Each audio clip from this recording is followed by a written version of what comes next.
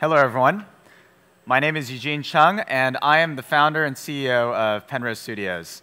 I also have the great honor of going last tonight, so I can't wait to dive in and talk about virtual reality.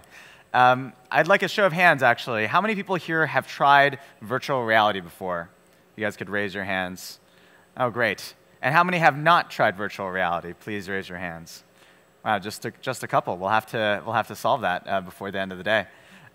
Well, it's such a pleasure here to be talking with you and speaking with you about my journey as an entrepreneur as well as an artist, and talking about how we created Penrose Studios, as well as our virtual reality films and stories.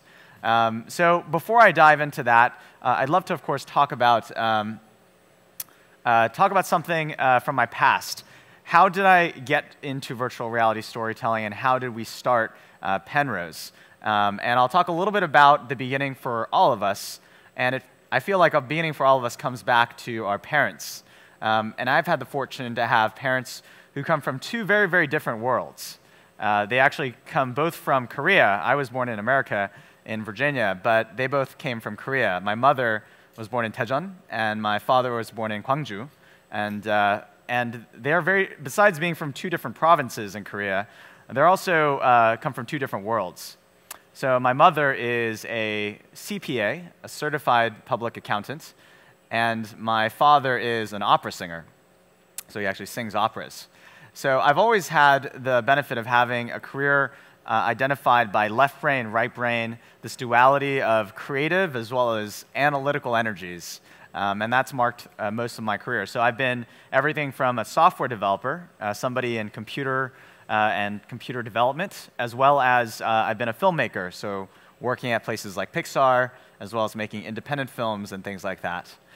I've always wondered, since I was very young, growing up in the suburbs of Virginia, I did notice that a lot of my friends and kids who were growing up, they didn't really watch opera. So, my father would go and sing operas, but my friends did not. In fact, what they did was they went to go watch television, they went to go watch movies. Nowadays, they'd go and watch videos on YouTube. But what they didn't do was go to the stage play or go see the opera. And so from a very early age, I had this really interesting realization that art forms change over time. So what I mean by that is 150 years ago, when people thought of entertainment, mass entertainment, they thought of this, right? They thought of the opera and things like that.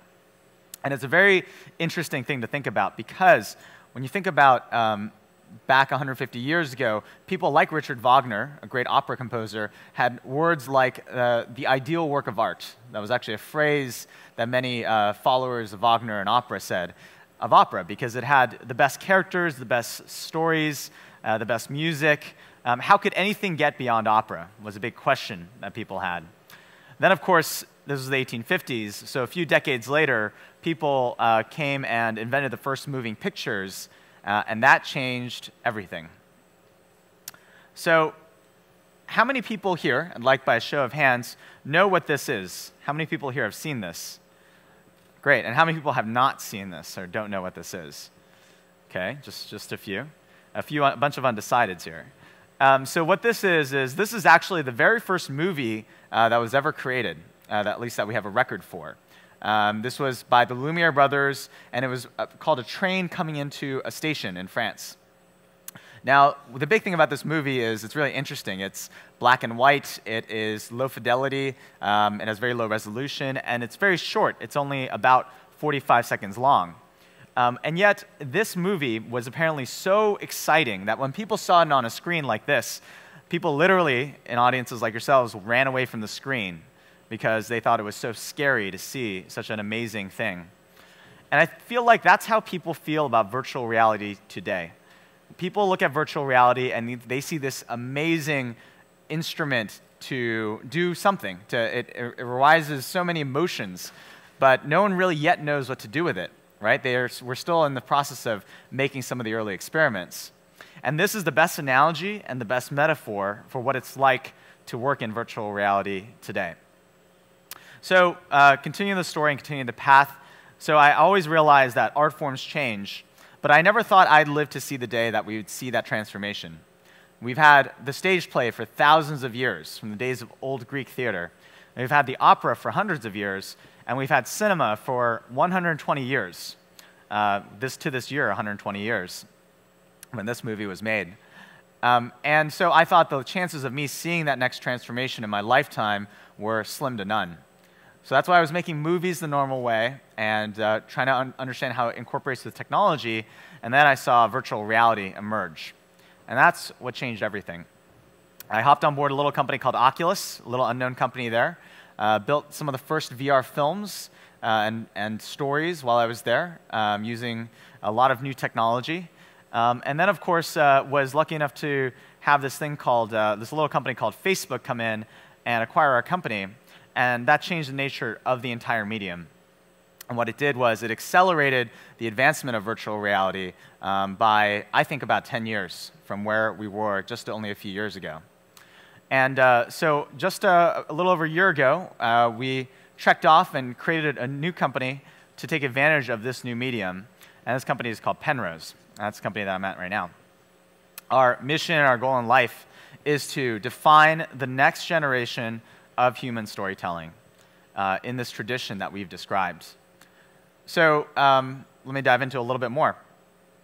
So we've made 2 films so far. The first one's called The Rose and I, homage to Le Petit Prince. And this was featured at Sundance only earlier this year. And our second film, which is yet to be released very soon, is a film called Allumette. And Allumette is loosely inspired by The Little Match Girl by Hans Christian Andersen. And it's a film about an orphan girl in a city floating in the clouds. We're a relatively young company, and our films are just starting, but we're very lucky to have received some very nice reactions from the press. Some early press saying some nice things about some of the work that we put together. And of course, you know, some nice things from USA Today and TechCrunch and things like that. So, but more than this, it's hard to show you what it's like to be inside of VR. But the next best thing I can do is give a video and some insight into what it was like creating this video.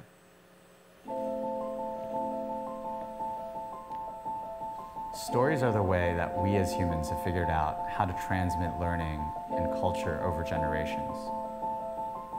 When I saw virtual reality reemerge a few years ago, and I finally saw it come to fruition, I realized that this is, in fact, that next major medium of human storytelling.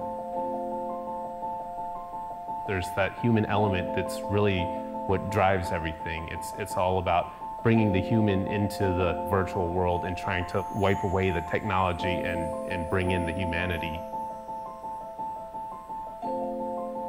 Allumette is a story about love and sacrifice. It's an incredibly deeply personal story and a deeply personal experience. And as you see Allumette's story unfold, you start to realize what's happened to her, and your empathy for her only grows. At Penrose Studios, we have a native VR creation tool that's really helpful for artists to work directly in virtual reality to create our assets. We can't rely on the camera angle to help compose a story and help influence the audience. We actually have to design a set that could be seen from different angles. The set becomes a character to me. This medium is so new that it's almost like we're trying to paint a picture, but we're also trying to design the paintbrush at the same time. Some of the challenges with VR have been some of the most exciting aspects of VR. I feel truly lucky and blessed to be working with the incredible people at Penrose Studios.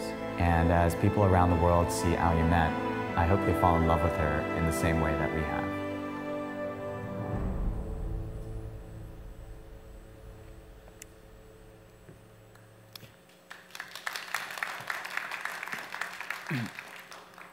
So that's a sneak peek into what it's like to make a VR movie.